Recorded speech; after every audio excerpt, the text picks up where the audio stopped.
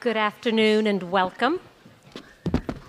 This is the third event in the Bell Hooks residency this spring. Some of you may have known that Bell Hooks did her first residency at the New School last fall to a stunning success in person and online. And we are live streaming this event, I believe. And so I'm Stephanie Browner. I'm the Dean of Eugene Lane College, the liberal arts college within the New School. And it's a pleasure to welcome you and our esteemed panel of talented, brilliant, visionary, radical thinking women. And I'm going to make a few comments about each of them. So Marcy Blackman, on the end there, her first, Marcy is a novelist. Her first novel, Poe Man's Child, received the American Library Association's Stonewall Award for Best Fiction. Her second novel, Tradition, which came out June 2013 from Water Street Press, has been described as a novel to be savored and remembered. Her short fiction and poetry have appeared in many anthologies, including Black Like Us, Fetish, Beyond Definition, New Writing from Gay and Lesbian San Francisco, Signs of Life, Channel Surfing Through the 90s Culture, Revival Spoken Word from Lollapalooza 94, Brown Sugar, and her first nonfiction title, Bike New York City, The Cyclist Guide to New York City, was published in 2011. She is an avid cyclist and founding member of the Sister Spit Rambling Road Show. She once spent 6 weeks in a van with 11 queer poets on a cross-country spoken word tour, and 12 weeks alone on a bicycle, pedaling from San Francisco to the Outer Banks of North Carolina. Marcy lives and writes in Brooklyn.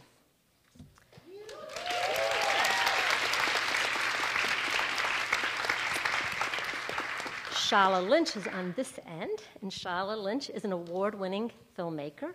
Her feature documentary, Free Angela and All Political Prisoners, is a... as many of you clearly know, is an account of the events that thrust Angela Davis into the national spotlight, from a young college professor to a fugitive on the FBI's 10 most wanted list. The film premiered at Toronto International Film Festival in 2012. Code Black and Lionsgate distributed the critically acclaimed documentary in theaters last April. It's now available on DVD and digital download. It won a 2014 NAACP Image Award for Excellence. Her first independent feature documentary was Chisholm 72, Unbought and Unbossed. And as you can tell, this was about Congresswoman Shirley Chisholm's historic run for president in 1972.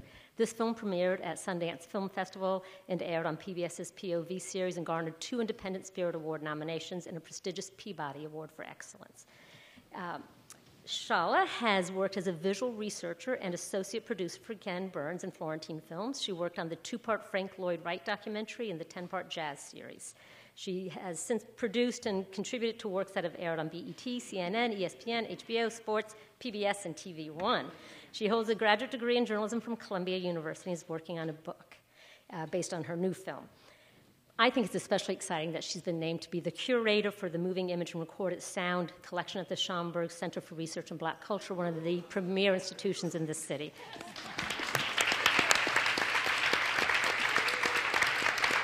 We need Shala working on that collection backstage, she was saying. It's organizing and then growing that collection. And that is an important collection that we need to grow, deepen, expand, and make available to many, many scholars and filmmakers around the country and beyond. She lives in Harlem with her husband, Vince Morgan, and their 2 children, Julian and Violet. Janet Mock is a writer and an advocate.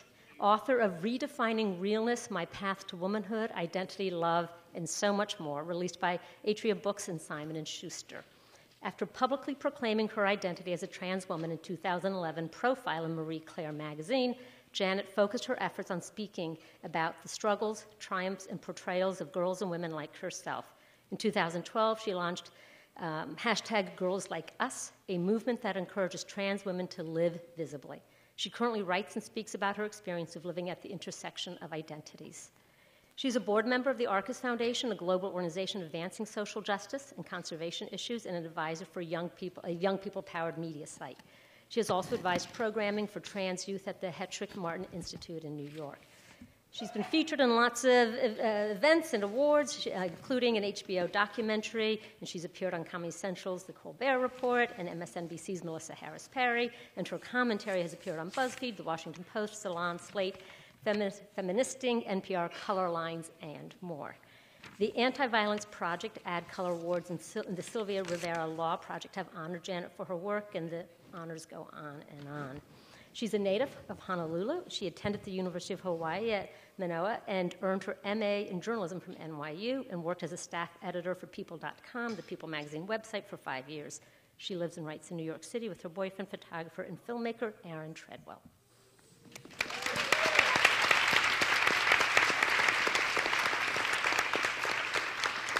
Finally, my pleasure to introduce Bell Hooks.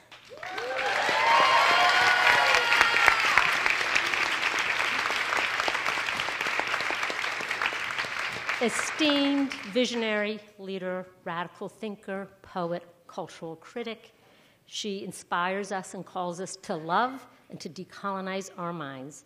In her writings on gender, race, teaching, contemporary culture, and other topics, she reminds us these are all topics that must be understood as interconnected through their ability to produce and perpetuate systems of oppression. She has written over 30 books. You have read many of them, I'm sure. Her most recent writing focuses on community, communion, loss, love, and the ability of loving communities to overcome race, class, and gender inequalities. She has published memoirs, poetry collections, children's books. She has taught many places, including Yale, the University of Southern California, Oberlin College, the City College of New York, and currently Berea College in Kentucky. She has joined us at the New School last fall, this spring, and again next fall, inviting all of us into conversations that push us and make us think more deeply, more honestly, more radically than we are often encouraged and inspired to do, both through tough questions and loving compassion and generosity. It's my pleasure to welcome Bell and all of our esteemed guests. Thank you very much.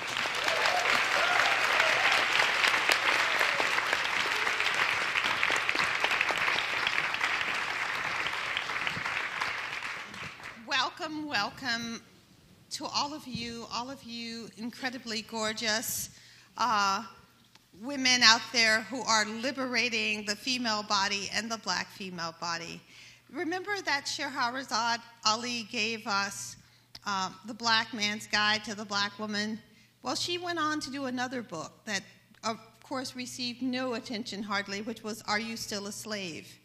And I thought about that book a lot after seeing 12 Years a Slave, because one of the aspects of the film I found so incredibly upsetting was the representation of the black female body, not just the body of Patsy, but the body of all the black women, coded again as sexual servants, victims only, there to satisfy the needs of someone else. And even the wife of Solomon, we never really see her have a voice.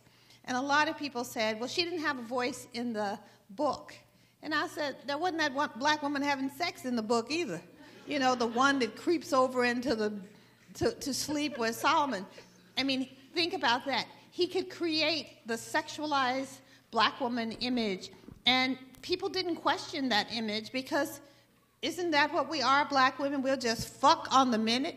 Anybody that, you know, and weep afterwards, and it's like we're all sitting there thinking, where did she come from? What was the purpose of that scene? And yet, that was a fictive scene that he thought to put in. Why couldn't we have had those fictive 60 seconds where the wife said, life was really hard for me while you were gone, or something? I mean, I just want you to think critically about what we do with the black female body, why we image some things and not others. Why, if you can create that fictive sex scene, could we not have had any fictive moment in the film where the black female body is in resistance, not in despair, because despair is not resistance. That is, you know, when Patsy thinks that about killing herself. Well, I mean, part of why I'm so excited and proud to be here today is that I am up here with black women who are all about redefining and creating a different kind of image, liberating the black female body. We were backstage just talking about Shala's interpretation of Angela Davis and how it gave us a total different awareness of Angela Davis. And so that's what we hope to discuss and talk about together here, the negatives and the positives of redefining ourselves, getting outside the box. I said earlier, I had a conversation earlier that all my life I have wanted to be free. And in order to claim that freedom, I had to resist my parents. I had to resist the imperialist, white supremacist, capitalist patriarchy every step of the way. I was watching a TV show, if some of you know the astrophysicist, Mr. Tyson, and how he was asked, was race a stopping block for him? And he said, are you kidding? Every step of the way, people were telling me I should be playing basketball, I should be doing anything else other than dreaming and becoming an astrophysicist, which was his dream early on in his life. So he said, like, people ask him, why aren't there more black men and women? Why aren't there more women of all colors, astrophysicists? And he makes that point that there are obstacles thrown in their way every step of the way. So that in a sense, claiming one's freedom, being free, there's always a price to be paid and a sacrifice. So, I mean, I would like Shala, since she's on our end here, to talk about herself as how you begin to think about yourself as an image maker, how you begin to think about creating different kinds of images for black women. You had to have me go first. Well, I can always pass the buck to Janet. She threw it down like that? No, I got it. So first I'd like to say thank you. I am honored to be on this panel, and I'm looking forward to our spirited conversation. So, you start by talking about what's inside the box and what's outside the box. The thing about it is I don't know anybody who's inside the box. So the inside the box for a black woman is not somebody I recognize in my family, in my history, in my culture, in this room. And so if you're going to be outside, you have to just accept it. And I guess there are varying definitions of what that outside is. And so what do I mean exactly? I went to the University of Texas from growing up in New York City. I went to run track. I wanted to be an Olympian. And I get there, and people are like, well, you're not supposed to be in the honors program, and you're definitely not supposed to be in the honors program and an athlete. What's that? Who are you? Where do you come from? Who are your parents? And I couldn't be black because that was outside their definition of blackness. So I had to learn how to say, well, no, you have to expand your definition. And also, though, in terms of career, I never would have thought that I could be a filmmaker. I didn't know any filmmakers. Spike Lee was doing his thing, and that wasn't, And so I think that how I even come to what I'm doing is having the experience of feeling outside and then looking for connectivity. And I looked to history because I didn't understand race and I didn't understand gender. I actually thought growing up in New York City in the 70s, Free to Be You and Me, Baby is my album, that Malcolm and Martin had taken care of the race thing, and Gloria and the Gals, gender on lock, and I could be an individual, right? 70s in New York. Where did it go? And that's not the case. So I looked to history, and I kind of rediscovered slavery and rediscovered the kind of repercussions of slavery, the ripple effects, the patina that we all deal with. And my answer was to reinvestigate, like an archaeologist, history and to re-find my people, my line. And so that's how I can see Shirley Chisholm run for president and put her at the center of the story. not as the victim, not in the side character, not at the, that's how I can, take a story, a political crime drama, and it's about a woman of color, Angela Davis. And then the selling of it is a whole nother thing. So then I have conversations where somebody's like, oh, it's a great film as a documentary, but the only reason I would support it is I have to know who the main male characters are, because it flipped to be a narrative, women's stories don't sell. So Angela is, it's a true story, but it's not, her story is true but not possible. People don't believe it, but it's all true.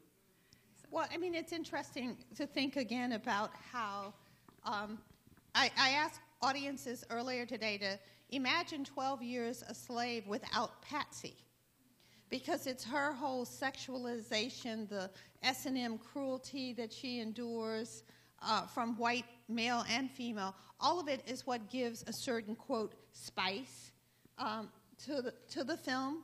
So it then leads us to question, do we have to have the black female dehumanized, tortured, raped, enslaved, in order to have our spice, our enjoyment? And I put this as a culture, because some of you may have remembered that I said at the Melissa Harris about 12 Years a Slave, I was very flip, and I said it was sentimental claptrap.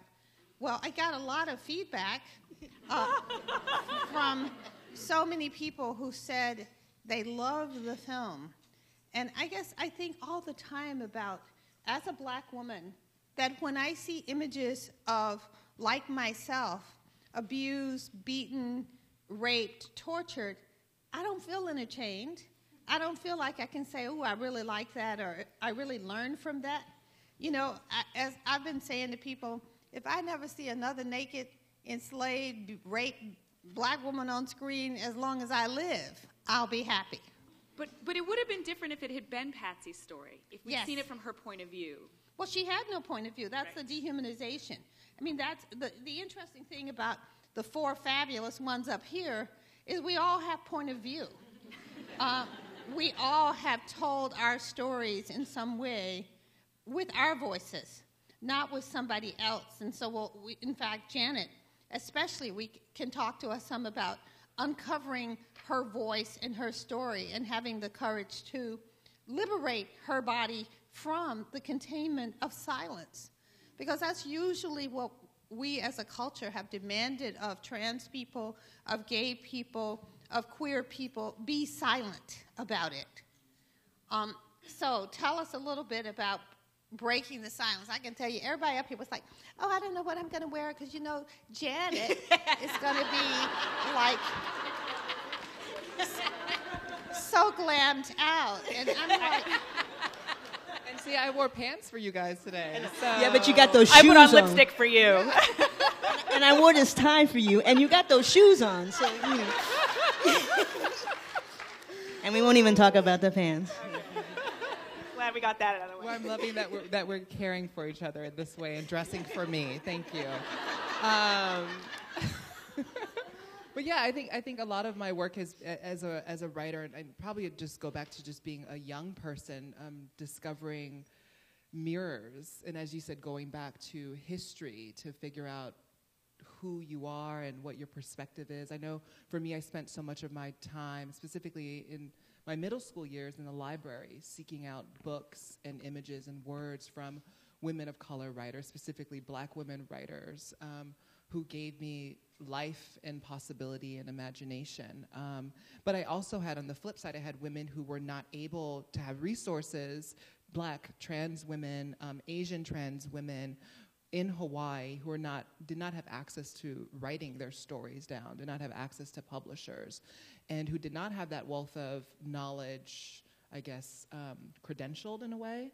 But they gave me lived experience of what intersectionality is and what oppression is, and even, I guess, how cisgendered women look at trans women, how they view them as less than women, just as tons of white women look at black women as less than women outside of what we say idealized womanhood is.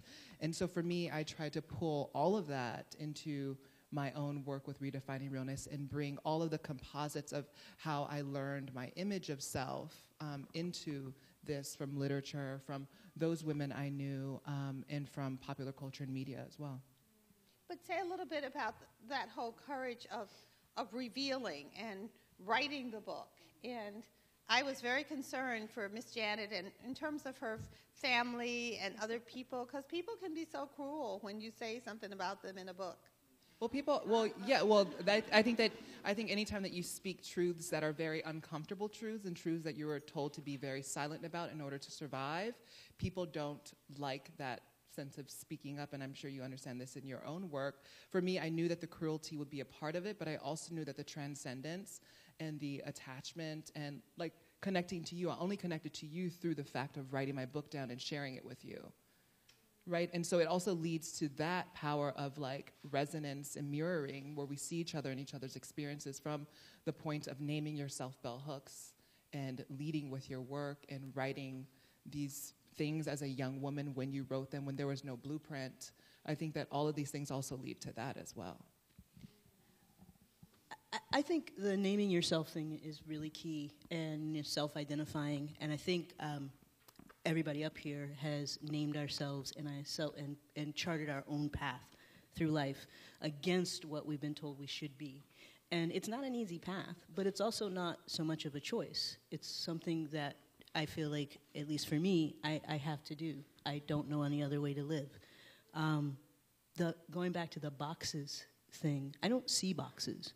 And, you know, I only really ever hear people talk about boxes who are white, and generally white men who say, oh, well, that was outside the box.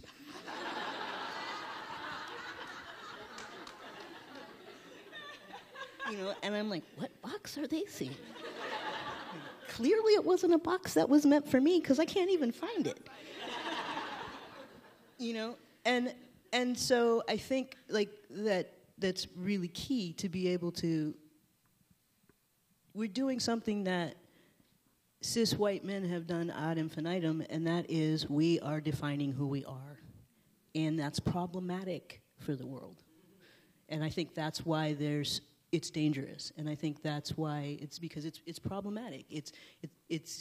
I had a timely incident when I was flying back from Florida. I went on vacation. And I was flying back last week, and I got through security. And security is always a tricky place for me in airports. But because my ID and my boarding pass and the marker on my ID and my boarding pass always match, you know, there's a lot of extra scrutiny. I'm often asked to repeat my name several times to make sure that the person standing in front of them is the person's name on the ID, my address sometimes.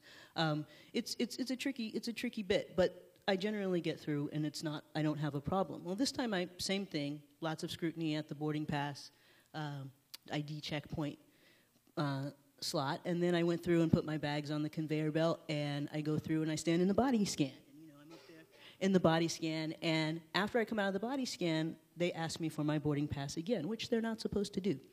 And I give the man my boarding pass, and he waves over a female TSA agent who comes over and pulls me aside for a pat-down search. And I asked why. And they wouldn't say anything to me. And I said, look, I need to know why. And so the first response was, well, we always search everybody 3 times. And I said, well, that's clearly not true.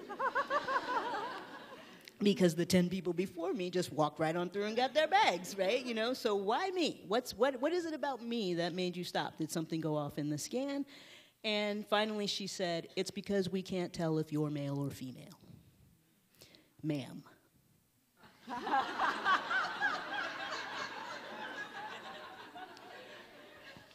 You know, so now, not only am I not in this box that I can't find and that I wouldn't want to get in anyway, but now I'm a criminal because I'm not walking or sitting or fitting or squeezing myself into this box that has been defined for me by somebody else.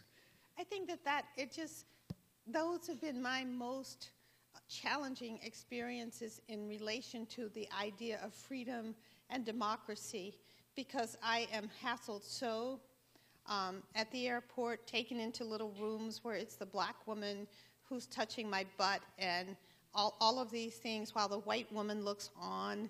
And you feel like, you know, of course, I feel like it's like, Belle, you're out of your place. Belle, you've been critical of the government. Belle, you've been this.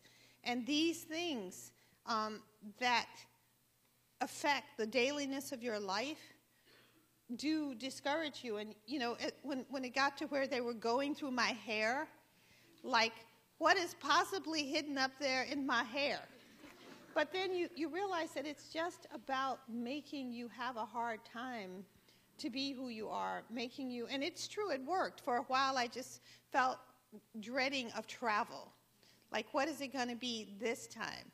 And then, you know, travel has no humor, because I was traveling with Gloria Steinem, and, you know, they were stopping me, and she was just floating on through, and I was like, look at that white woman over there. She looks very much like a troublemaker and somebody you should be stopping. But of course, you're not supposed to have any humor about any of this either, because it's all supposed to demoralize you, to make you feel that you have no right to be here.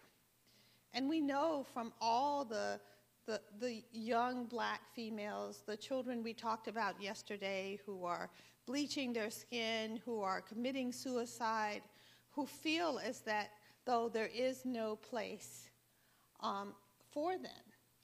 And so that sense of making a place is what these women and myself are about. Like, what are the places we're making?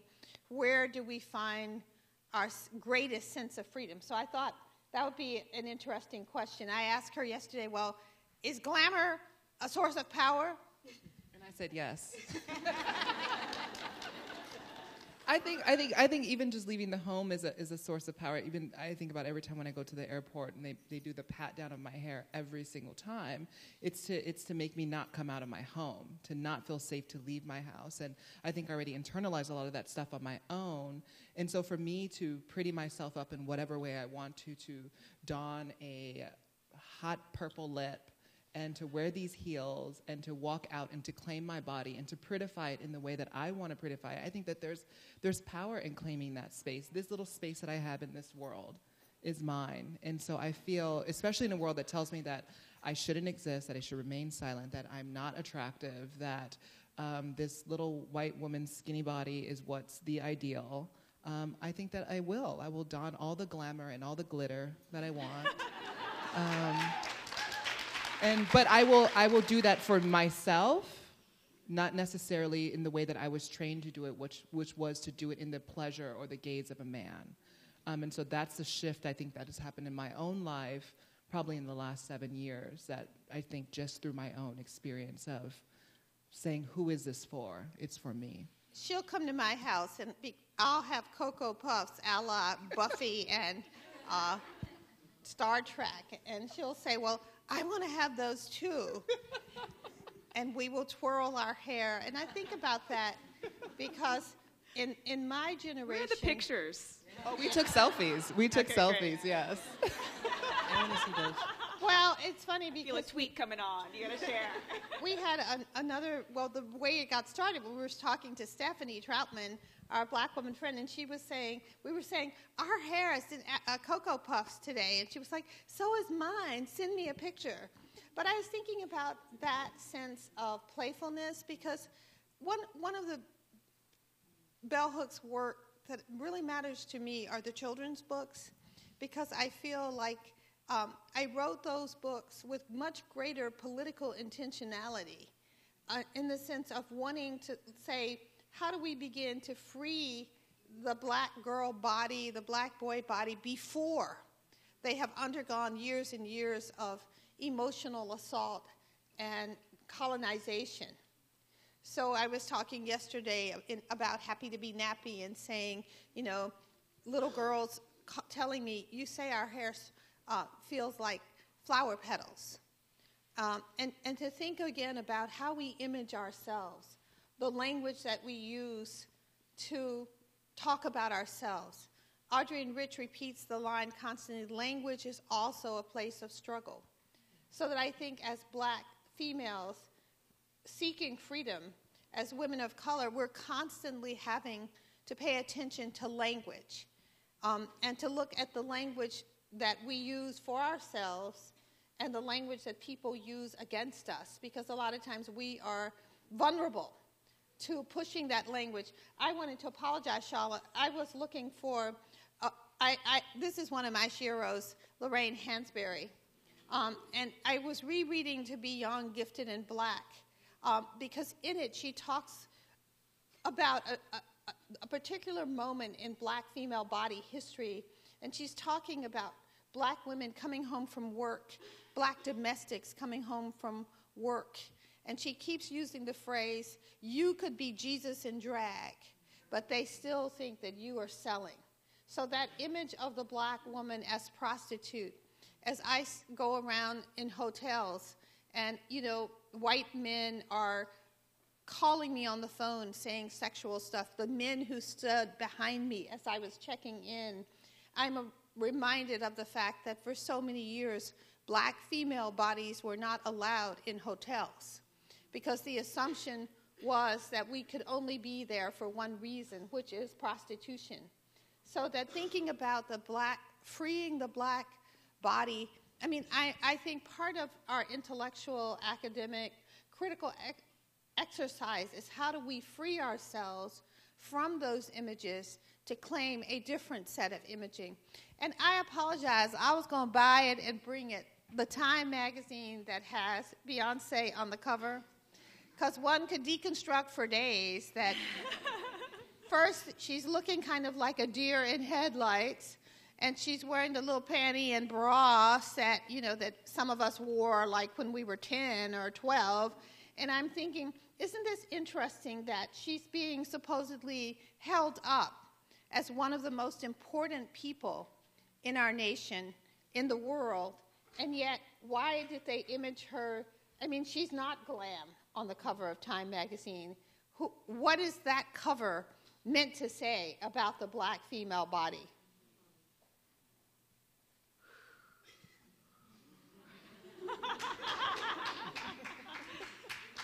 Did other people see that cover, and were you surprised? There's a term that I discovered, I can't remember, in college or graduate school that is so relevant these days. It's a feminist term for media studies, and it was called symbolic annihilation. And yes, symbolic annihilation, and it is two things. It's Gay Tuchman, who wrote about it. Somebody correct me if they know. Hearth and Home, and it was a book, a compilation of essays about women's representation in the media in the 70s, in the late 70s. And symbolic annihilation is two things. It's one, not seeing yourself, but it's also seeing yourself only denigrated, victimized, etc., and what that does to you. And I think that, we can talk about all the things that denigrate us, but I'd rather shift the camera, shift my gaze, and look for the images and the people and the places that feed me. And I really do think, you talked about children. I really do think that the more we create our culture, all our cultural images, the books you write, the films I make, the alternatives, that these are artifacts that live, and they speak to people whether we're there or not. Bodies of work, and that is critical. So I want to just give one example. My daughter, she's 4, right? She's never known me not working on the Angela Davis film, which took 8 years, right? So she was so excited when I could show her the trailer. And my son was excited too, but she was particularly excited. The trailer's like 2 minutes long, and she watched that trailer over and over and over again. She had a favorite line when Angela said, "It's genocide!" I was like, that's my girl! Right? She would point out all the characters. She loved going, that's Angela's mom. So she created Angela's family and a sense of community just by watching this thing over and over again. But that's not what I wanted to share. So she's a little girl. She wants to be a princess. I'm trying to convince her she wants to be a warrior princess, but it's blonde and poofy and glam. And she woke up one morning and her hair was all out, just like, big, out. And usually that's like, oh, Mom, my hair is too puffy, it needs to. And this morning, after watching the trailer over and over and over again, she said, I have Angela Davis hair. So I thought I was making this political crime drama with a love story at the center, et cetera, et cetera, et cetera. But I was also making another image for young people to see and to perhaps relate to. And I was blown away. Because I can tell her she's beautiful all day long. I'm her mom, doesn't count. But no, it doesn't. So the more we create the alternative universe, which then becomes the universe. Yeah, I think that's really important. I mean, I don't write children's books, but I do in my novels, in my books, and my characters are the people who I grew up seeing every day, who I don't see.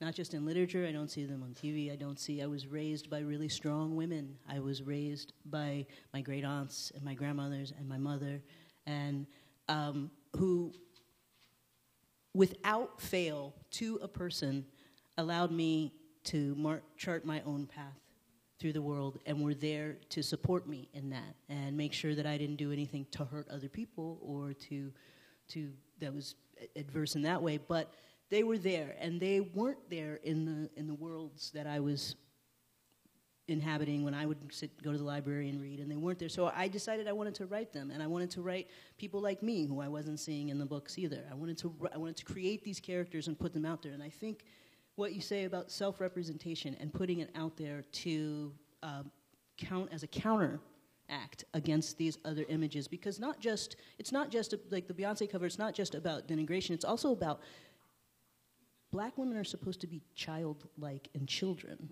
They need taken care of or bossed around, and this is in the eyes of other people, you know? And so I feel like the little girl's clothing and the little girls is, let's make this very powerful woman a little girl, you know? I just saw a little girl we can lust after. Yes. A little girl we can prey upon.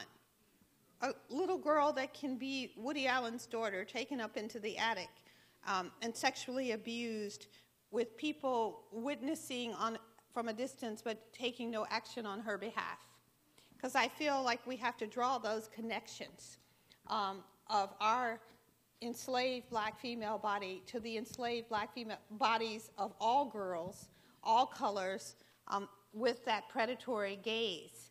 But it's interesting to think about, let's take the image of this super rich, very powerful Black female, and let's use it in the service of imperialist, white supremacist, capitalist patriarchy. Because she probably had very little control over that cover, that image. I think she had control over what she wore. I know that she hires the stylist who's been with her for a long time.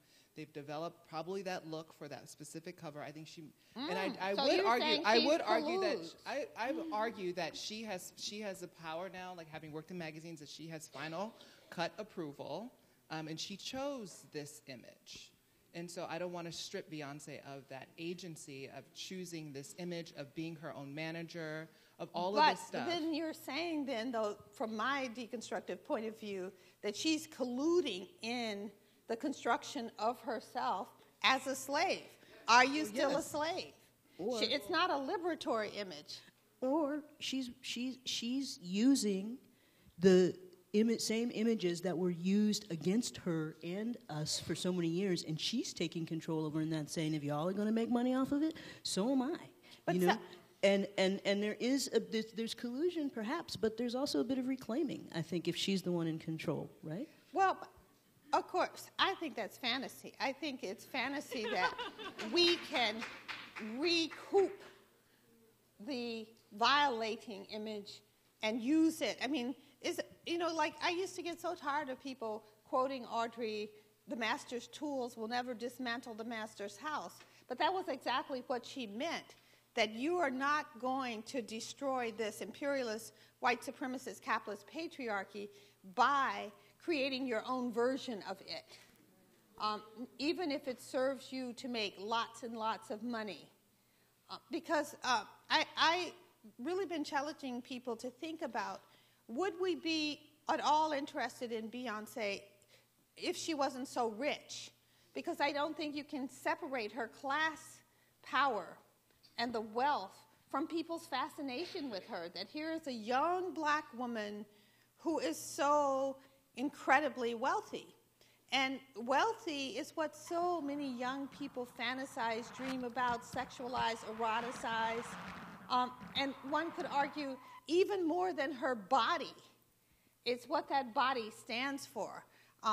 The body of desire, fulfilled, that is wealth, fame, celebrity, all the things that so many people in our culture are lusting for, wanting. I mean, let's say if Beyonce was a homeless woman who looked the same way, or a poor down and out woman who looked the same way, would people be enchanted by her? Or is it the combination of all of those things that are at the heart of imperialist, white supremacist, capitalist patriarchy? And I've been saying, people of color, we are so invested in white supremacy, it's tragic. Lorraine Hansberry says that it is the only form of extremism that should discredit us in the eyes of our children, that we remain so invested.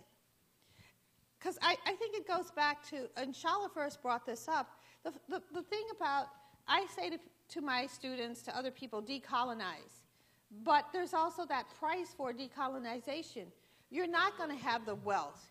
You're not going to be getting your Genius Award funded by the militaristic imperialist MacArthur people. And I'm not saying anything negative about the people who receive those awards, but there is a price that comes with decentering, decolonizing, and part of what has to happen for us to be free is we have to create our own standards of how to live. I mean, and you, as Miss Cyclist, awesome cyclist, I mean, and she's not saying she also works as an accountant, a CPA, is that? No, I'm not a CPA, but I do prepare taxes. How come I always get your identities confused? Because there's so many. But the thing is, it's like she does a lot of creative things to pay the bills, to bring the money home, and they're not all exciting. Taxes is pretty exciting.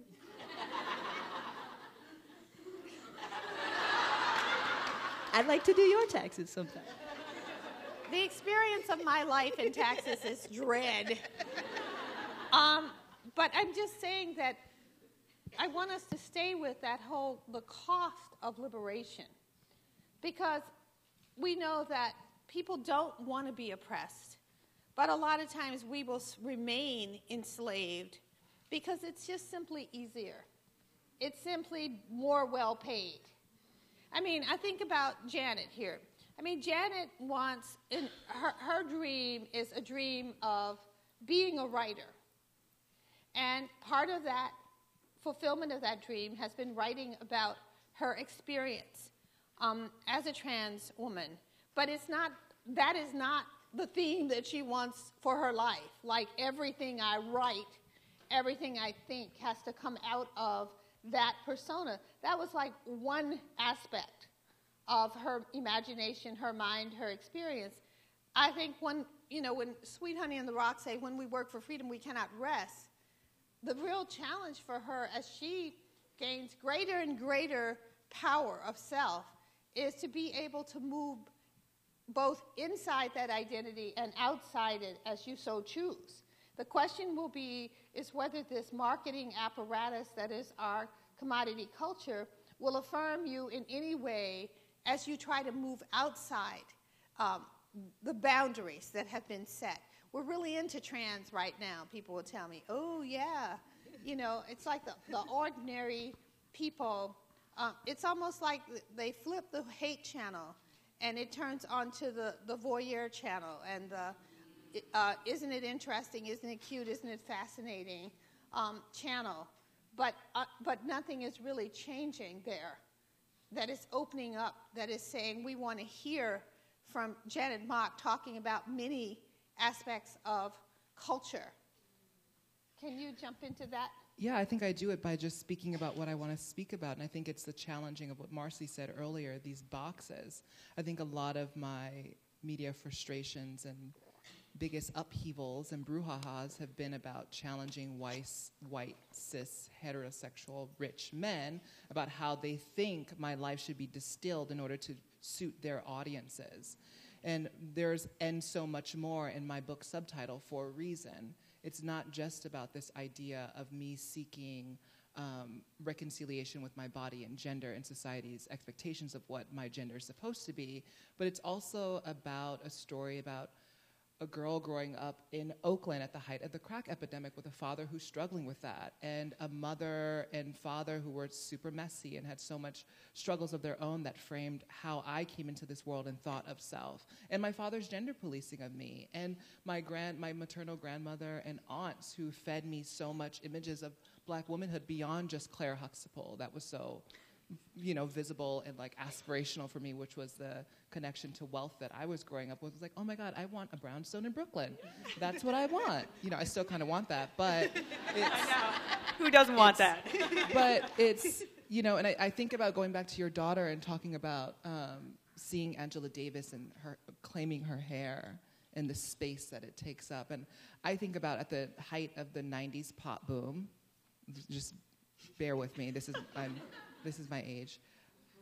I watched TRL all the time, and seeing Destiny's Child for the first time on TRL in a space where it was only NSYNC and Britney Spears and Christina Aguilera, and everyone was blonde and choreographed and everything, and to see them come in as I guess my generation's Supremes for Black girls, spoke to me on so many levels, to have that representation as a 15-year-old to see. And so I think I have a different relationship with Beyonce because we're a year and a half apart, specifically. And it's not that I don't see her without critique, because I do. I see so many things that bother me about, like the Drunken Love lyric. Why did she let her husband say that about anime? All of this stuff. I wish that was not in there. But also having Partition come out in December, like a couple months before my book came out, when I'm writing about sex work and sexual abuse and issues with my body and my sexuality, it was freeing to have Beyonce and showing her ass and owning her body and claiming that space. That meant a lot to me because it gave me the okay as someone who I looked up to since I was 15 to have that. And I'm not saying that she is not participating in all of this, but I do think that there is power in her leaving her father, and I don't think that she's going straight into Jay-Z's hands, but that documentary was about leaving her father and saying, I will not let you give this distilled image of me anymore, and that resonates with me on so many levels too. And so we can continue to critique, but that was my thoughts on that. My concern, though, is that whole idea, again, when we think about containment, that we say, oh, but this person who is doing major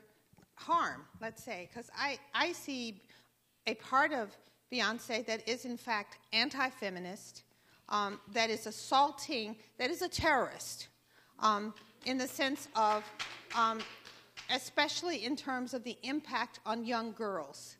I actually feel like the major assault on feminism in our society has come from visual media and from television and videos. Just think, do we even know of late any powerful man of any color who's come out with some tirade against feminism?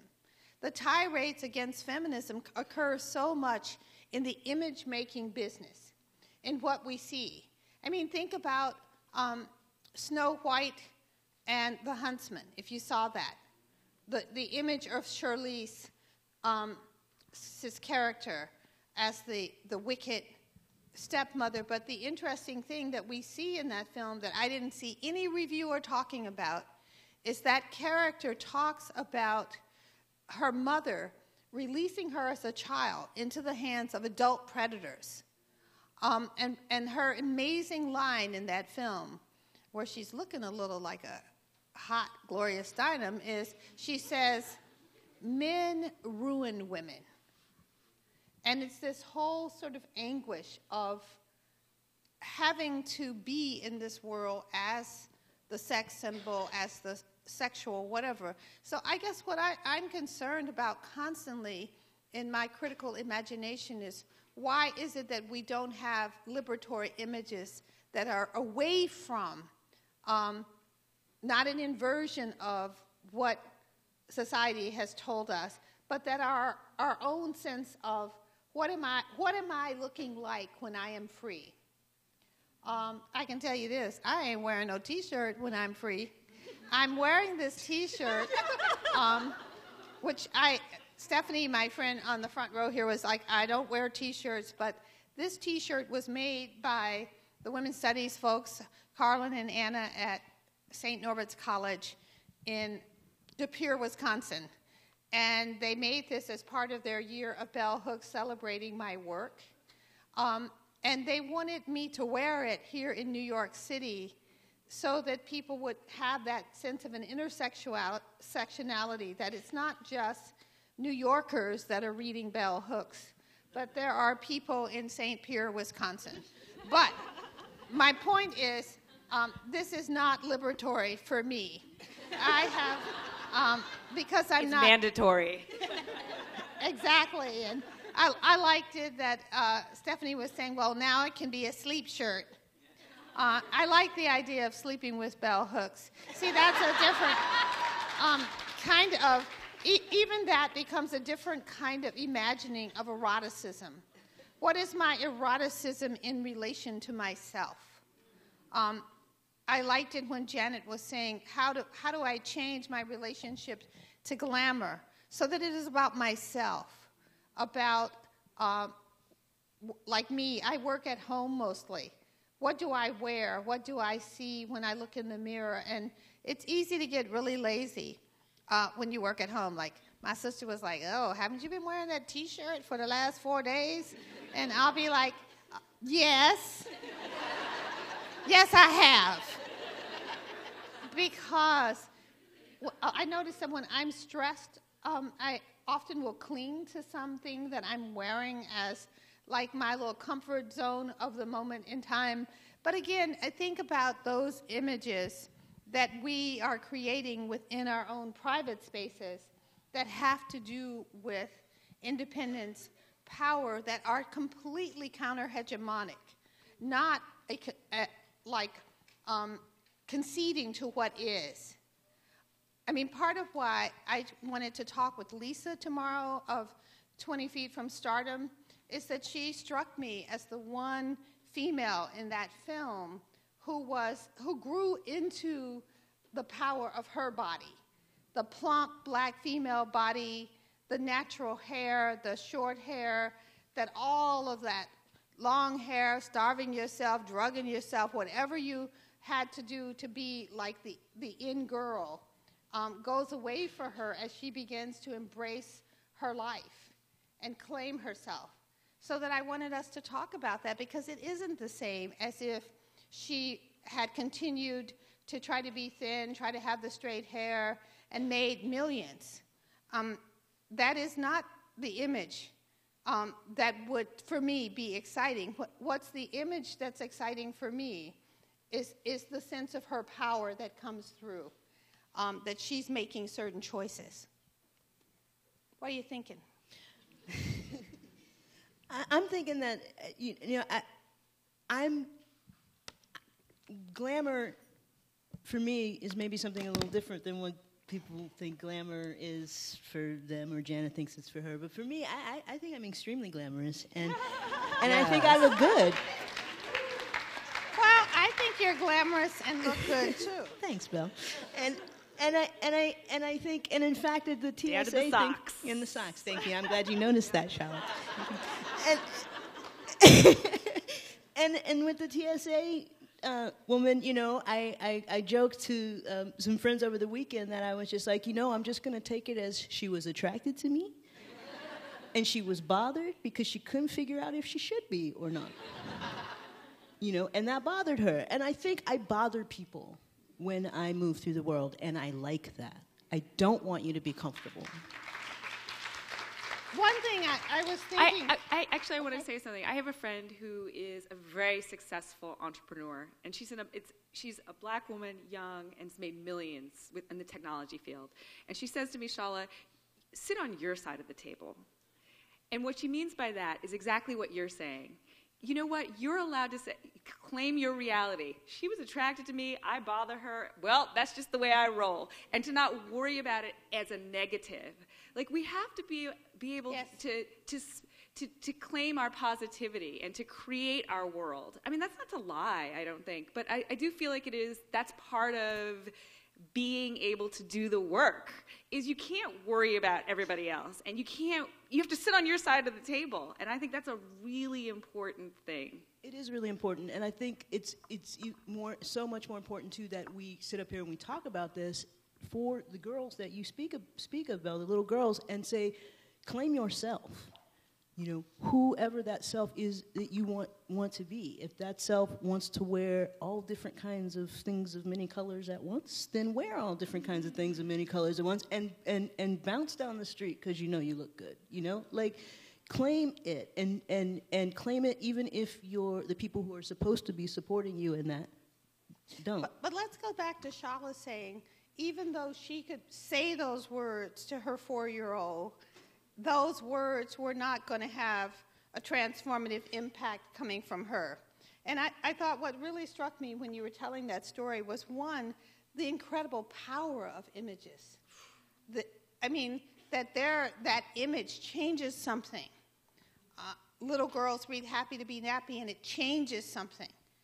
So for me, I have to know that we have to be about that work of creating the counter-hegemonic image in order for that transformation to take place. Oh, completely. And I love the idea of creating a cultural artifact, so that we think that the most important thing is we create it and it's a big smash now. That's like saying you're only kind of important in your 20s and you can't be, fabulous after that. That you create something and you never know when it's going to have its pop. It happens to artists all the time. So I do believe that the work of a place like the Schomburg archives, collections, are incredibly important because it houses the evidence. And somebody's going to come along and see something that wasn't seen before, or discover a manuscript that wasn't published.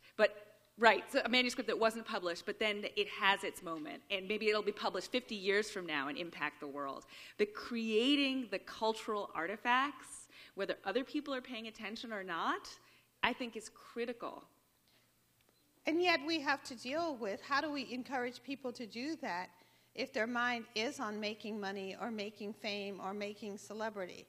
I used to believe that by the time I reached the age of 40, 50, that there would be so many people, young black females and males, who would have surpassed Bell Hooks.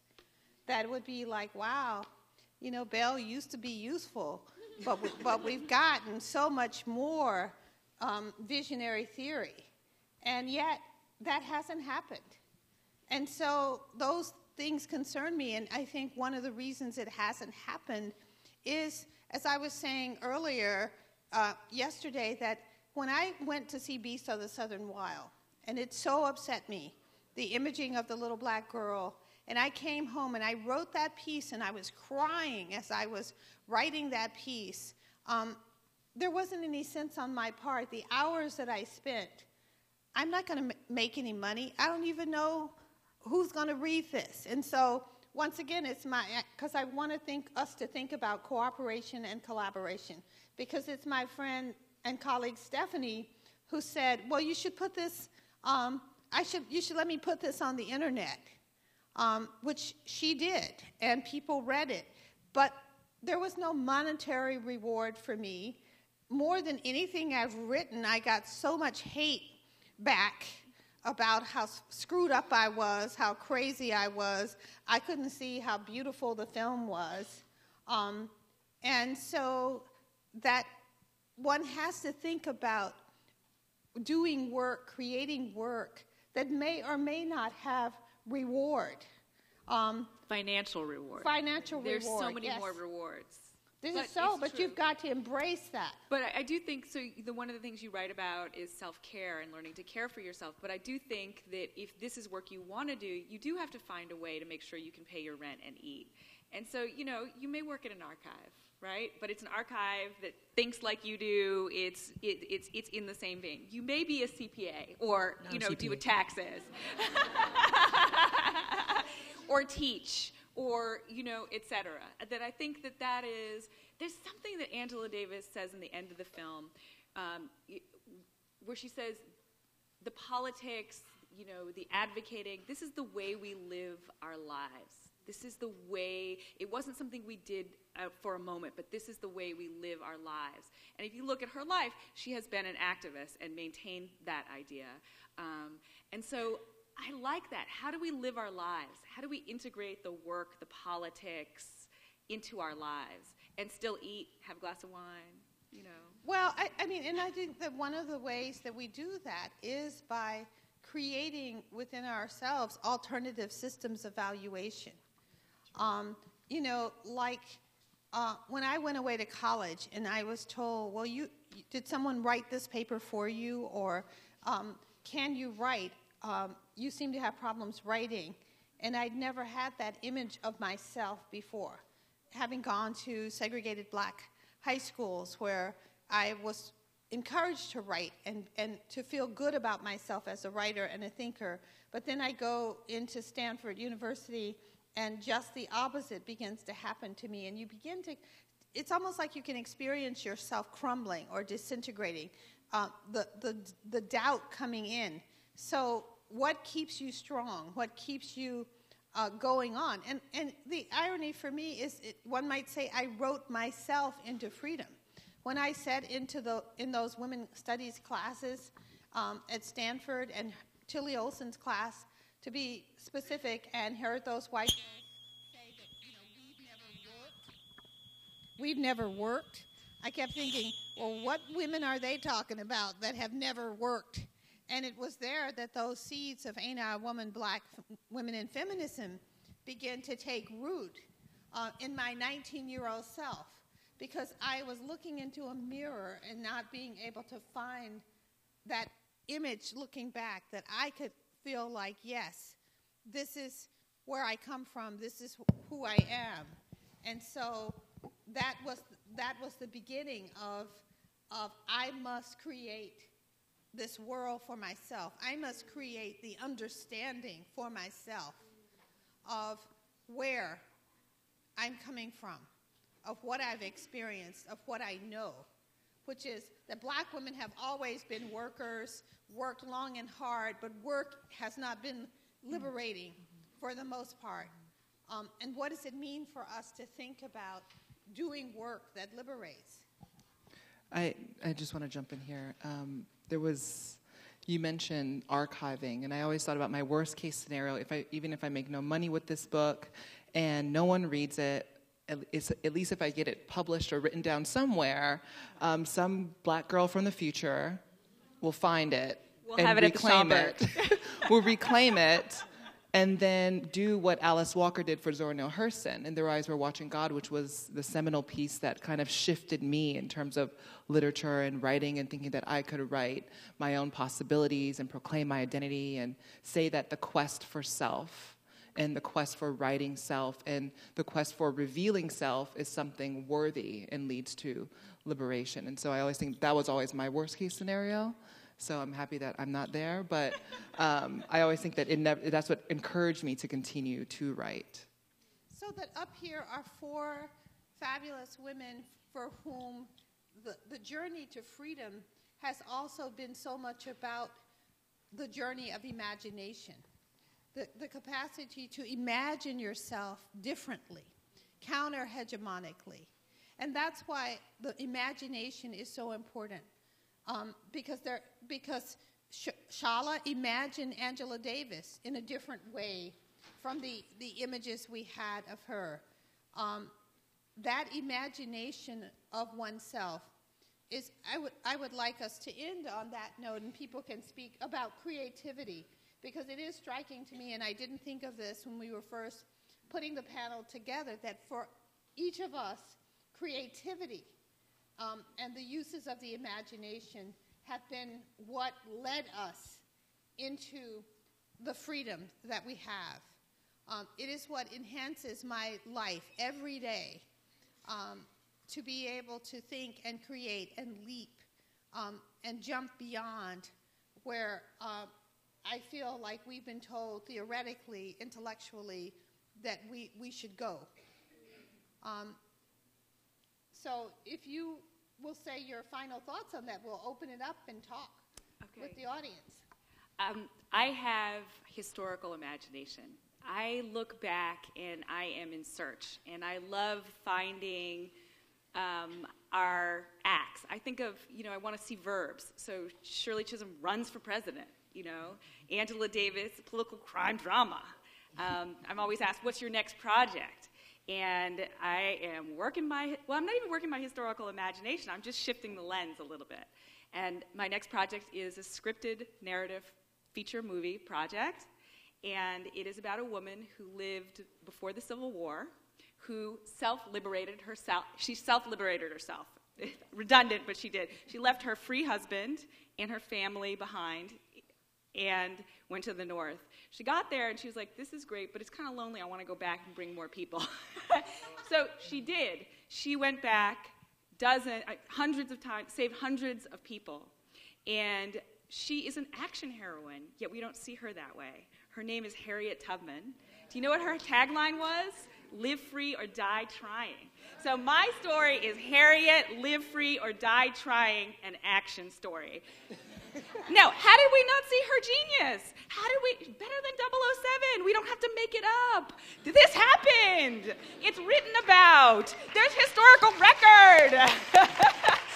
So I call it historical imagination, but really it's just like looking back and reclaiming it. And so if you had a choice between that image and a Patsy, because I kept saying that I would never want my child to see 12 Years a Slave because it's the imprinting of the sense of black female body as victimized, yes. Or that image of the black female body that says, I'm going to find a way out of no way. Sojourner saying, when I cried out in a mother's grief, none but Jesus heard. Yes. But she made her way. And her weapon was to use our low expectations of her as her status as a black woman, a slave. She used it as a weapon to disguise herself, to get into spaces, to maneuver with invisibility. I mean, literally, she cloaked herself in invisibility. That's an action heroine. That's better than Harry Potter. Do you want to say some final words about creativity? At least say some final words. Okay, I just met Janet a few months ago, and I didn't realize I was being teamed up with her, and I was like, well, who is this Janet? And I'm sitting in the hotel That's what I was thinking. Lobby, and Janet comes in, and right away, we just feel that click, that resonance of like-minded souls. And I want to say that because I think that we are not alone, and that the process of healing, all of that does not take place in isolation, that it helps. As Janet was beginning a journey, her journey on the circuit, that journey that I took many, many years ago, we could talk about it together. And I could, say to her, well, beware of this particular pitfall. So that I want to say that heroic journey to freedom is not a journey that we make by ourselves. We make it by selectively choosing the people who strengthen us, who empower us, and who make it possible for us to keep on going. Who see us. Yes. Well, I think my journey the creativity comes from telling myself that I deserve to be in the same space as Bell Hooks, that I deserve her company and her wisdom, right? And I think that so much of, I called her a living legend last night, and she got upset. She was like, what do you mean legend? People are treating me like stars. I'm not a star. I was like, well, to us, you're everything. Like, I read you when I was in freshman year of high school, Feminism for Everybody. I mean, like, it was there and available. We also read it in Hawaii as well as Wisconsin. But I think that imaginings is like saying that myself is this big and I deserve to take up this much space. And so I deserve to have my book written. I deserve to write down my story. I deserve to be heard. I deserve to be here and to be present and to challenge things that many people, the fact that, like, challenge people who don't want me to exist, who don't want to see me. Then don't see me. Get out of the room. I'm not moving, though. And that's how I've kind of lived my life, like ever since I was 13 years old. And so that's how I find my creativity. Yeah, I have to keep writing because the stories that I want to read still aren't being told. And so I have to keep writing them. And in those stories, someone asked me once, because I write fiction primarily, and I don't write memoir, and I don't write autobiographical. But if I'm honest, then every book that I write is autobiographical in that every character that I create is a part of me and imagining myself in a world where these real three-dimensional people live, and they're not these caricatures or cartoonish people that are created in other literature that I have to read. And so that's where I am, and that's where the next projects are. Thank you.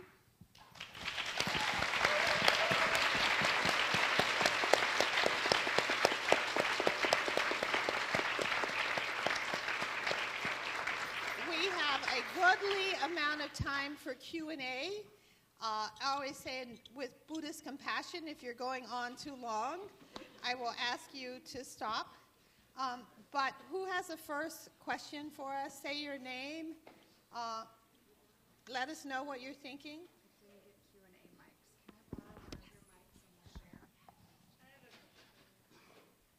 Your name? My name's Dianca London Potts, and I currently go to the New School.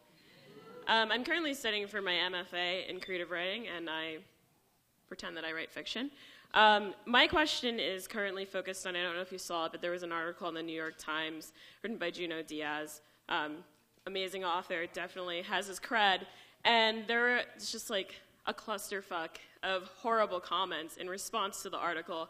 It was dealing with the experience of being a person of color in the MFA and what you have to do to navigate that space in the classroom, the academic creative space, in battling the myth of the white default, the white straight male default that silences so many writers. So I'm headed into my second year. It's a 2-year program here at the New School, and I was wondering if you had any sort of like comments or suggestions for writers who are trying to write the self in a space that oftentimes, just because of the way that the program's structured or the time limits, or even the students or the professors, doesn't have the time to address the systemic issues that are going on in workshop, and how that can be violent for the writer or the black female writer. You want to handle that, Martha? Well, the first thing I would say is stop saying that you're pretending to be a writer and call yourself a writer, is the first thing I would say to that. And then secondly, I think I read that article that by Junot Diaz, and he's one of my favorite writers as well. I went a slightly different route. I mean, I didn't get an MFA for that reason. I didn't go into creative writing. I decided to get a literature degree because I felt that reading was more important than someone trying to tell me that what I wrote wasn't valid or trying to tell me that my voice didn't exist yet. I knew I had a voice, and I knew that what I was writing was valid. And so in terms of how you navigate that space, I think we have to go a little bit above and beyond, unfortunately. I think there's a bit of resistance work that needs to be done where, keep writing and keep believing in yourself as a writer. And if you have to go outside to other workshops with people of color and have groups where you are validating each other, because there are people of color in other schools in New York City who are having the same issue and the same experience. And so find each other and support each other and validate each other so that you're armed when you go into that classroom. Thank you. Hi, my name is Luz Schreiber, and first I want to thank you. This was really touching and moving and inspiring. I'm currently writing a play with a co-writer and dancer in Mexico, in Zapotec, from Mexico, and also my heritage is also Jewish, so I have those two elements. And I feel very conflicted about your comment about 12 years a slave, and I'm very nervous to push back on your comment because I felt, I recently wrote like I was in Mexico for the winter, and I wrote like this 24-hour production. They said, write something for International Women's Day about gender violence. And I said, it was a drag. But I did it, and first I said, no, I want something empowering, but then I realized that at least, where I'm from, we still need to have those conversations about rape and violence on stage. It's for the first time where people don't do theater so much, and to see that on stage and to be able in community and have a space for conversation was really important for people. And now we're expanding on that, and I don't want to write anymore from a place of victimhood. But I think what I'm struggling with is how can we have those conversations, recognize that, like the role of slavery, of colonization on women's bodies. How can I have a conversation with my mom, with my grandma, who was raped in the Mexican Revolution, and still make space for my daughter and all our daughters and our granddaughters. So, can we make space for both? Because we have been so saturated. I mean, I think one of the big lies that's going around is, oh, we never talked about slavery. Oh, we don't have images of slavery. I mean, we had roots and more roots, and there have been all these different books and productions, so that I think of that as a kind of myth-building thing when people say, oh, we don't have images. And I guess I wouldn't say that, notice I didn't say I don't ever want to see anything about slavery. I'm saying that I don't want to see those same tropes over and over again. I was telling people recently that I was reading a book that was talking about the Quakers, and the point at which John Woolman and the Quakers met to decide would they continue to support slavery.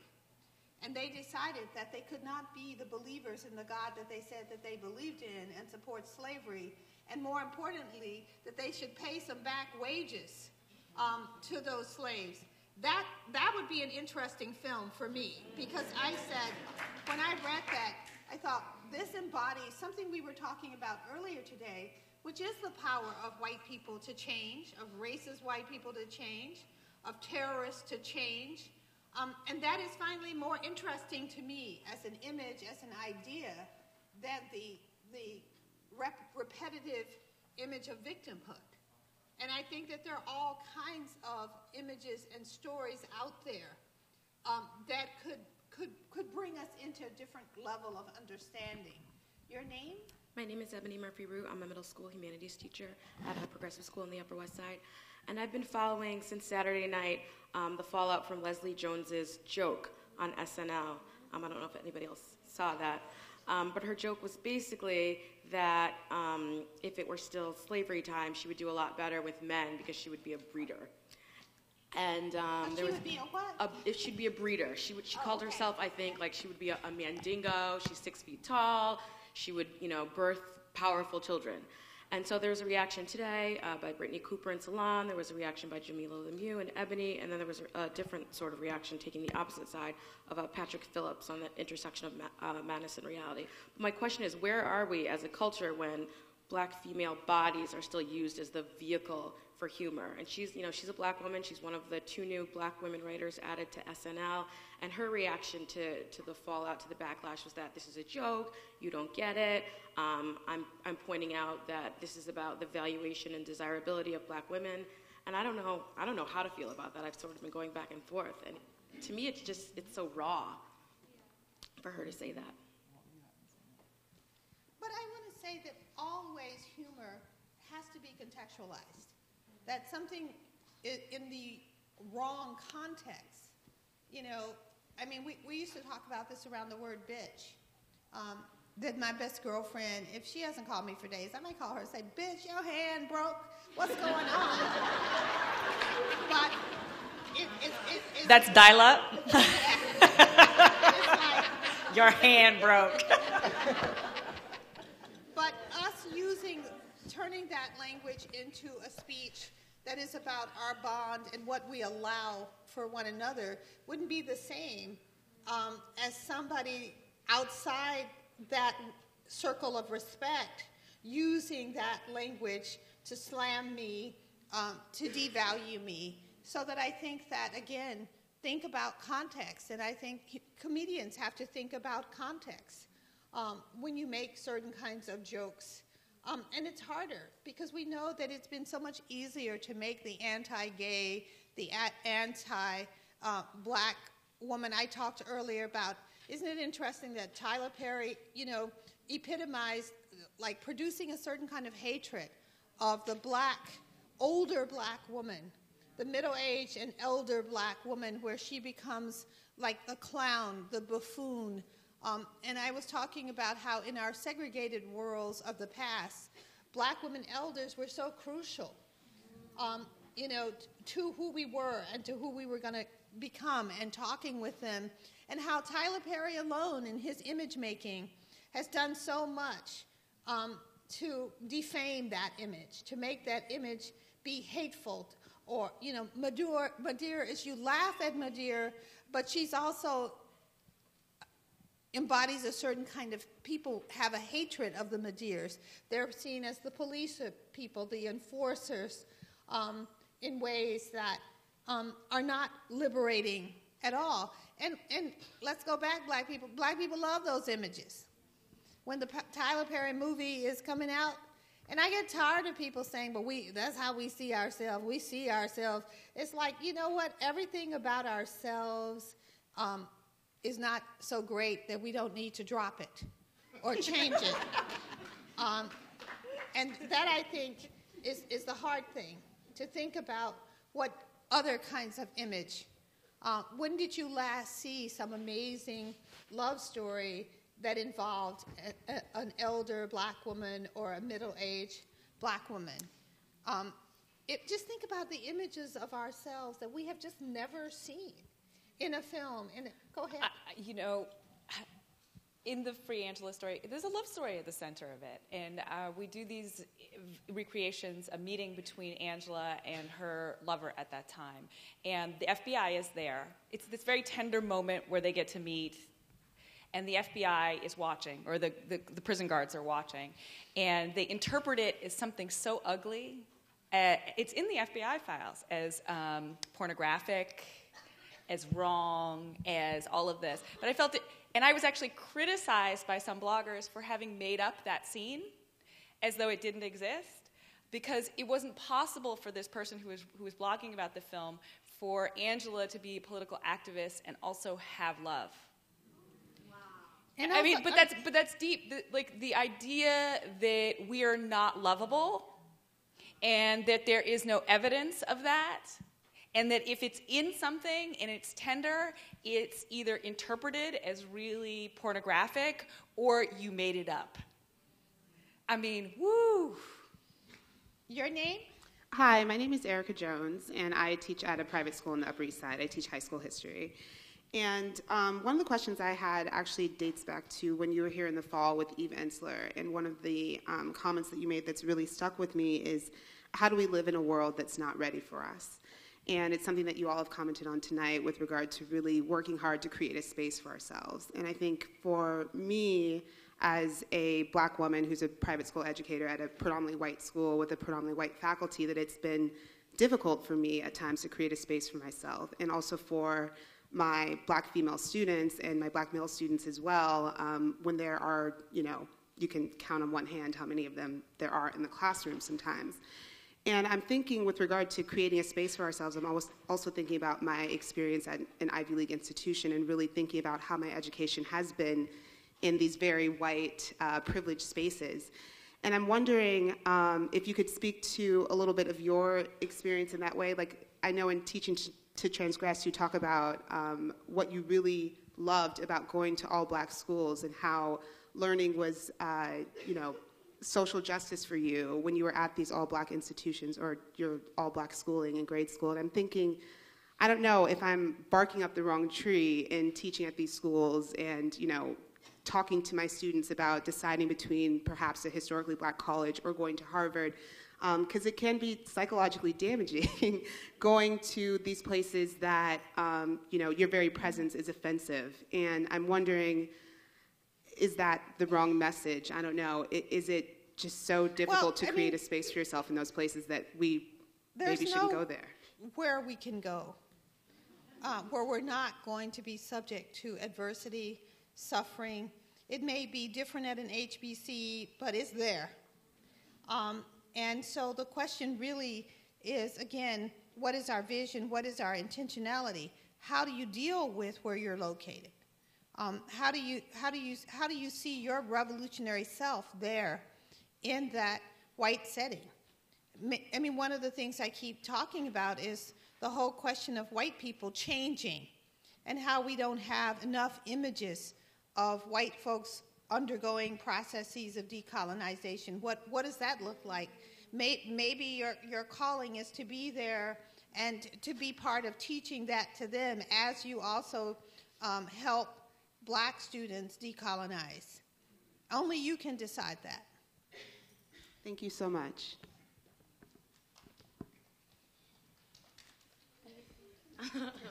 Good afternoon, good evening to all of y'all. I just really want to say quickly that I'm honored to share space with everybody on the panel, as well as the teachers and the healers in the audience as well. So thank you all for being here. I had a question. Oh, my name is Danielle Stevens. Hi, nice to meet y'all. I had a question, kind of just, it goes back to how you all were implicating Beyonce within this black feminist discourse. And I know, Belle, was at your talk yesterday, and you said that you were not interested in talking about Beyonce within black feminism. But I just sort of was wondering, how do we understand and acknowledge a historical trajectory of black women being subject to sexual commoditization and exoticization, but also create a liberatory sex-positive framework for black women in ways that honor our sexual agency? I mean, I think that's the critical question. What does that liberatory sexuality look like? I mean, let me theorize that it may very well be that celibacy is the face of that liberatory sexuality. That I would rather not be sexual than to be... No, that's making me uncomfortable. I can't fit in that box, Bill. I'm trying to be futuristic here. But what does it mean to be able to say, I'd rather not be sexual than to be sexual in any context where I am being mistreated, where I have doubt, where my feelings are not, where I am triggered as an abuse survivor, or what have you. I mean, I'm just posing, what are our choices as we think about journeys to sexual freedom? What choices do we have? People don't ask me much. I guess I'm getting old. They used to ask me who I was having sex with and try to write it on walls and stuff. But I often identify myself as queer past gay. And I came up with this with one of my white colleagues, lesbian colleagues, where we were saying that all of our lives we've experienced ourselves as queer, as not belonging, as the essence of queer. I think of Tim Dean's work on being queer, and queer not as being about who you're having sex with. That can be a dimension of it, but queer as being about the self that is at odds with everything around it and has to invent and create and find a place to speak and to thrive and to live. And I think that is where we are going towards in trying to find that sexuality. And I think that it's so crucial that trans people are so at the forefront of that, because that is where, among trans people, that the imagination is called forth in the reconstructing and the re-envisioning of self and possibility. So that to me is one of the positives of the sort of focus, because we know, the New York Times does their piece on trans or whatever, that we all know that in some ways this too shall pass, as all our kind of progressive things. Remember when black women writers were hot, and how that passes. But while that's happening, I think we can garner strength from the diversities of people's stories, the diversities of people's imagination. Behind you? Thanks so much, everybody, for being here, obviously. Your segue was a great thing for my thought or my question, because a lot of what you're talking about with spaces of the imaginary, as queer and trans subjects of color, as students of like queer theory and trans studies, sort of recognizing how those spaces come so much from like the work of like Sadie Hartman, like we taught Sadie Hartman, we read that with Audre Lorde, and we read that along Fred Moten, and then it's in the same class as our like queer theory and our trans studies texts. So like reading these subjects alongside each other. So that's like the basis for my question about how we talk about sex and sex work, and like how do we hold like hypersexuality and the damaging hypersexualization that comes from like the white capitalist white supremacist, and it's also cis heteropatriarchal machine alongside the subjects who have to do things like trade sex work, trade sex for survival, whose alternative imaginary spaces are all about like hard femininity or like hyper femininity or high femme or like these other kinds of performativities that are so okay. How do we like I'm looking to see if we can reframe our conversation about sex work. If we consider the subjects who like who are we leaving behind? Well, one of the best books that deals with this is Your Tongue on My Theory. And I think that it's a very useful exploration of varied and diverse sexualities. Because, I mean, we can't delineate everything at a talk. But it is definitely clear that, we are all struggling to come up with different representations and different sex acts. I got to go home and think about how just mentioning celibacy troubled the waters.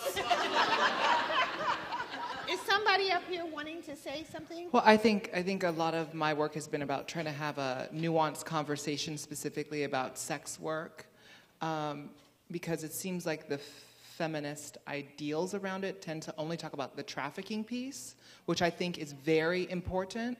But I think there's also a segment of the population that's being left behind, meaning when they have no other choice but to, and which was my experience as a teenager. I had no other choice but to do sex work in order to get access to hormones, in order to get to pay for shelter, to get food, and all of these kind of things that I think a lot of queer and trans young people are going through, but no one's paying attention to that population beyond HIV/AIDS, people who are giving them condoms, which is powerful. And so I think that when we're talking about, for me and my experience as a young trans woman of color, having come out of that and needing and using that as an underground railroad of resources to get the stuff that I was not able to access in a system not built for me, how do we have those kind of nuanced conversations around sex work and don't shame and further stigmatize people who have to choose it in order to trade what they need for survival, right? And also the people who just choose it. And respecting their agency and not saying that they need to be saved or that they're oppressed because they're using their bodies in this way. And just really respecting people's body autonomy to say, I can do whatever the hell I want with my body in whichever spaces I choose to do it in, or share it with, or not share it with someone, as Belle says. We respect your celibacy. Oh, get that camera out of my bedroom. How am I supposed to follow up that? Come on. I'll get the Your camera name? in my bathroom. My name's Alicia. And so a big experience that I've been having for the last couple of years as both a teacher and as recently an entrepreneur is finding myself in this space where I feel like I'm tricking people into talking to me about more or thinking more radically. Specifically right now I've just started with my sister this business where we're getting into androgynous accessories and outerwear, but we're starting on the front of bow ties.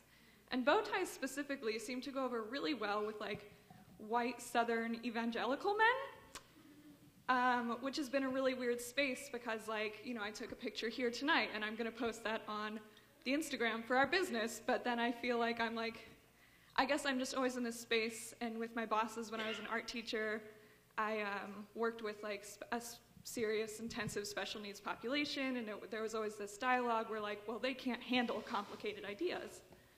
And I was always trying to kind of lying to people a little bit to convince them to let me show movies like the Black Power mixtape and Real Engine. So I was hoping that you guys could speak about your experiences and if you've ever dealt with that and how you've dealt with like the experience of trying to lead people to newer, more like open, radical ideas, but also kind of feeling like you're tricking them into doing it. I don't feel. Well, you know, in a way, I feel that way about everything I do. You know, I'm making a film about Angela Davis or Shirley Chisholm, and most people come to it like, oof, don't want to see that. Black woman runs for president. Ugh, she loses. That's the story, right? But that's not the story. Like, we have to reclaim our narratives. So the way that I open my films, I'm letting you know that's not the story. And so I'm tricking people with music, with images, with, you know, all of that kind of stuff, and creating a narrative. The story about Angela Davis, she's, you know, the argument we have when we're on panels is, you know, I'll say, this is your life. What does that feel like to see your life? She's like, no, that's not my life. That's your movie. I do not see my life as a political crime drama with a love story at the center. But that was the vehicle in which I used to trick people into investing in it. I don't like this use of the word trick. But it's not trick. I think, you know, what came to mind was negotiation. Yeah, okay, Kind of better word. Constantly having to be in negotiation. And so, but I guess my point is, we can either let somebody tell us these stories are invaluable or this work is invaluable, or we find a way to navigate it like water. Find a way. And so maybe you're right. Trick is not such a good word, but it's negotiate and navigate, because I want to make it. But also, it's the kind of like, it's the cool kid on the block, right? The reason everybody flocks to the cool kid is because the cool kid walks down the street going like, I'm the shit, you know? Like, and everybody's like, ooh, I want to be like that person, you know? So if you basically come, or instead of, you know, this sort of negotiation, if it's not up for negotiation, it's just like, here it is, and this is great, and I present it as great, and that's what I'm presenting, then you don't have to leave, because then people will follow you. Your name? Hi, so my name is Manny, and so I just sort of recently came to the realization that I identify as a trans woman, and I just recently started starting my transition, and I feel like one of the things that I've struggled the most with has been sort of how do you deal with sort of, how do you like prove to yourself that you're like woman, and what does that mean, and when you want to like break gender barriers, and you don't want to say, yeah, like I want to present myself as woman, but it's not just about looking like a woman, and feeling really bad about wanting to be pretty, and the fact that all these things are like really internalized. And so I guess my question just is like, even for like all of you, how do you sort of come to a realization of like, you know, like, this is what makes me, like, woman, and, yeah. Well, congratulations, first of all.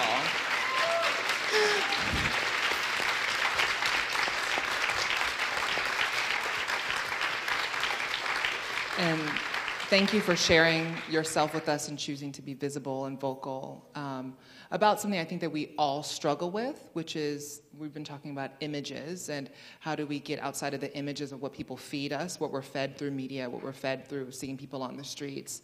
I think for me, the way that I changed it was through seeing womanhood as my own composite of many different images. And I can pull from Beyonce, I can pull from Claire Huxtable, but I can also pull from like RuPaul, because RuPaul fed me a lot growing up, and pull from all these different kinds of images of what a woman, my woman, would look like, what I would look like in this space, imaginings of what Janie Crawford looked like in my own brain beyond just what Zora said on the page. And so all of these things kind of help me, and I think it's using your imagination and also challenging, I guess, the constraints of what's visible to you now. I think that also helped me a lot. I think there was an era in which I was not, quote unquote, successful with passing, and I think that was difficult to walk out of my house and be checked every single time I walk to say that you're not a woman. I deal with it on different levels now, which is because I choose to be vocal of saying that I'm a woman. And even I got a few tweets after saying that I'm part of this black female body. It's like, what is she doing up there? You know, and to realize that you're always going, as a trans woman, you're always going to have to deal with that. And that is part of the journey. I think women of color, period, all you have to deal about this idea of you're not really womanhood. Ain't I a woman? And so really just framing it around that just because you may get to the sense of how you know yourself to be, you're still going to be challenged by it. And we're all challenged by it.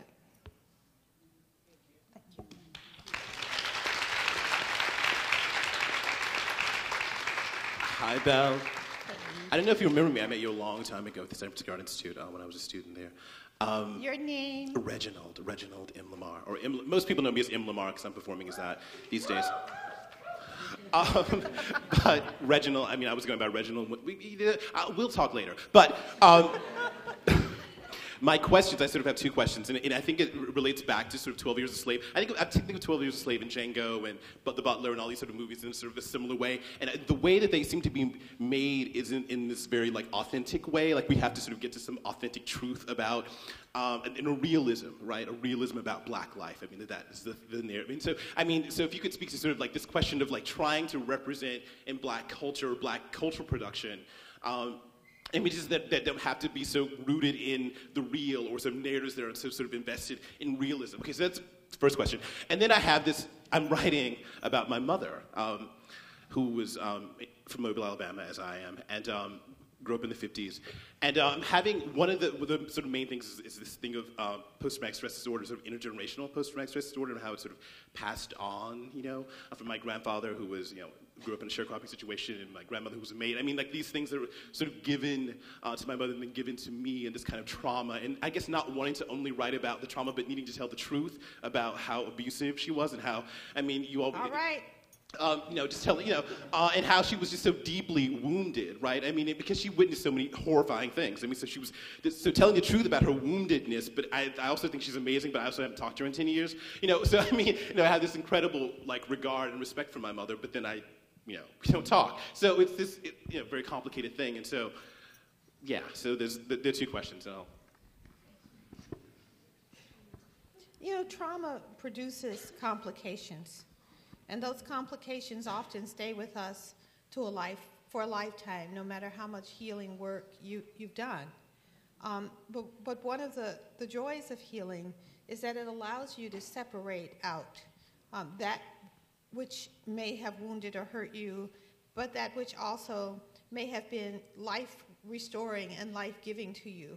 And especially those of us, I think, from abusive, dysfunctional family contexts, are constantly doing that work of memory, but of trying to come to that point of the holistic memory, where you're not just remembering the bad stuff. I mean, my sisters and I joke about Dad a lot, the patriarchal terrorist, and I went through a period where people kept telling me that Dad wanted to talk to me. My dad is dead, and so I was calling my sisters, and I said, girl, Dad that didn't say shit to me while I was alive, I hear he's trying to talk to me.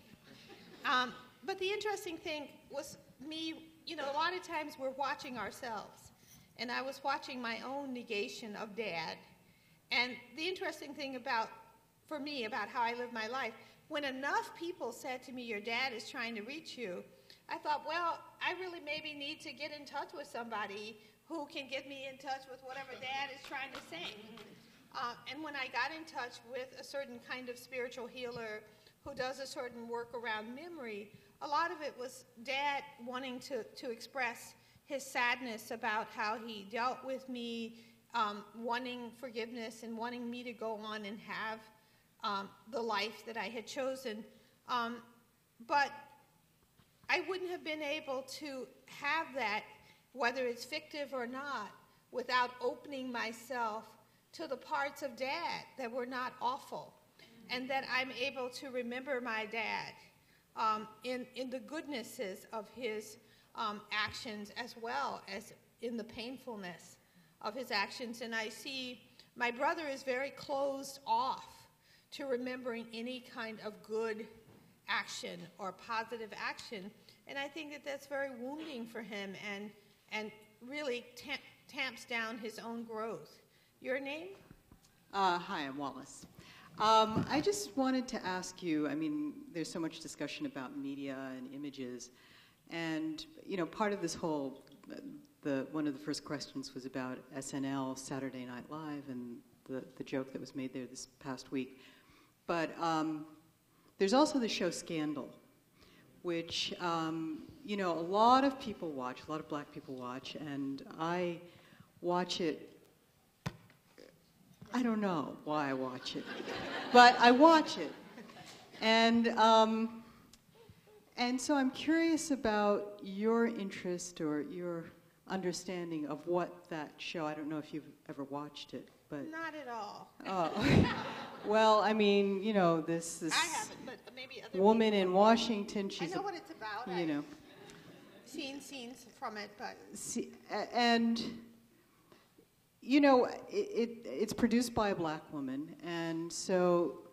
Your question in that we're kind of running out of time. Okay. Anyway, you know, I just wondered if you had a critique or an interest in kind of understanding what the connection is between, you know, that show and its audience and this whole issue of black women's bodies and desire. Well, you know, I think television is a bit like celibacy. We need less of it. I mean, because I don't think we will ever know how much pain that comes into our lives as people of color from those images, and especially the lives of children who are kind of consuming images in a very different way because they don't have the blockers that we can have as adults. Because we don't have our team, our magnificent, wonderful team of psychoanalysts looking at the damage that is being done to us constantly by people, by images, and that wound and assault. So, like, I don't watch a lot of television. I've talked in other talks about, you know, teaching my class and hearing myself singing this little song that I didn't know why I knew it. And it was my first experience of realizing that television had imprinted something in my brain that I didn't know how it got there. And that was the end of me not being critically vigilant about the images that I consume. So that I think one thing I want to say is that will produce a transformation is when we as people of color are more critically vigilant about the images we consume, and not just accepting, oh, I like that, or it was fun, because, you know, a lot of stuff that is toxic is fun. And so having to make a choice is very different. Your name? Hi, my name is Joy, and this is Kat. This is a 2-for-1. We're grad students here at the New School, and we focus on spatial urban issues, so more like architecture and urban design. And we're getting a lot of resistance in the fact that we can't talk about difference and inequality unless we're only talking about economic inequality. It's like that's the box that we're allowed to talk about it within the New School. Not all programs, but in our program, it feels like we're in a box. And I wanted to know if you had any I wanted to know if you had any examples or any ways that we can fight for our right to difference beyond just talking about economics, because it feels like as a black scholar, I'm only allowed to talk about history, I'm allowed to talk about conflict, I'm not allowed to talk about moving forward and models and tools for how we can be intercultural in the future, but I can only talk about it within economic framework. Because we are running out of time, we'll hear all of these questions and have people respond to the parts of them that they feel called to. Your name? Hi, my name is Danae. I'm a graduate student at Fordham University, the Graduate School of Social Service, studying to be a researcher. And with that particular field in that area, you know, there's not a lot of people of color, you know, doing research in the social sciences and stuff like that. And originally I'm from New Orleans, Louisiana. I'm from the South. And coming up here, it's like big, it's real different, you know. They still burn crosses down there and everything else. And so a lot of my friends up here tell me, you know, that I'm oppressed and things like that. And I keep telling them, you know, I'm like, don't oppress me. Because I based on what I know, I don't feel oppressed. So, and especially in school and different things, I use to my advantage kind of being the quote-unquote token black person to get where I need to be to advance, you know, in my career and things of that nature. But I just wanted to know, I want to get the opinion from other black scholars. What, am I compromising myself by doing that? Because sometimes I feel like they're using me as a sort of gatekeeper because I'm doing research with like formerly incarcerated individuals, LGBT mental health, and things of that nature. And so sometimes I feel like I'm the access to get into these populations that are kind of hard to reach. But I'm wondering, so do I feel, I don't know, like, am I supposed to feel oppressed, you know? Like, I don't know, like, I don't know. Can you hand the mic? Thank you. Your name? My name is Sandy. I'm actually here for my daughter. She's a big fan of yours. My question is this. I come from a line of plus-size women, and my daughter is also plus-size, and I've always taught her you're beautiful no matter what you look like. Everybody can't be a size 2. Be the best you that you can be. Unfortunately, I've gone through the whole eating disorder. She's cutting, she's burning, she's binging, she's purging, she's doing all this stuff. We got her into treatment. We thought she was okay. Apparently not. And I've done the group therapy, the family therapy. I've done all that. So I'm wondering, you know, as a mom and as a mother to a black female, what else can I do? What else can I say? We've done therapy, we've done treatment. I see that she's unhappy. I see she has a lot of issues. I'm doing the best I can, but I'm angry now because I don't know what else to do.